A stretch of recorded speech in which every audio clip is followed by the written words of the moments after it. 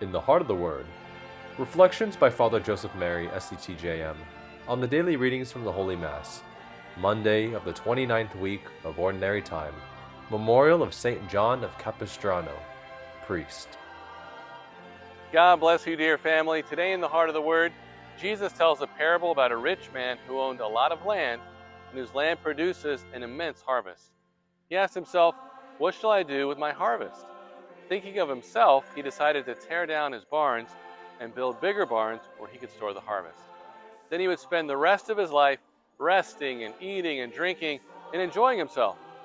But then God says to him that night, "You fool, this night your life will be demanded of you, and the things you have prepared, to whom will they belong?" And Jesus concludes, "Thus it will be for the man who is rich for himself, but is not rich in what matters to God."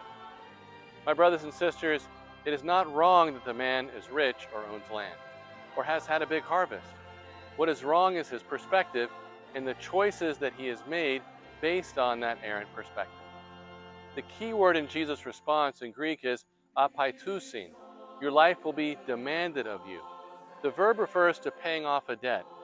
The rich man thinks that he is the owner, when in fact God is the owner.